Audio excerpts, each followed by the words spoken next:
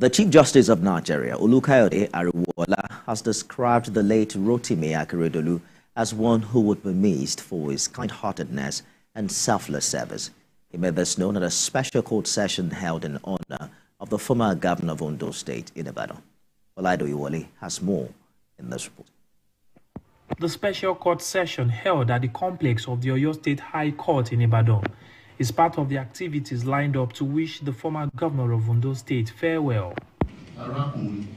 The event was graced by top legal luminaries in Nigeria, including the Attorney General of the Federation, Lateef Fagbemi, Governor of Ondo State, Lucky Aiyedatiwa, and accompanied by some of his officials in the state. Tributes were poured in honor of the former governor, as many described him as a visionary leader who would be missed for his courageous and selfless attributes. The Lord to take him home. May his soul continue to rest in peace. And we should learn from Akeredolu's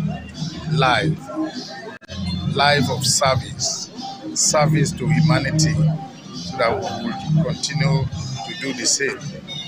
May the Lord see his family through. He impressed all of us as a man who was ready to speak the truth at all times, a man who was ready to do what is fair, even at the peril of his own interests. He meant different things to so many people, but most of the time it's usually the same thing.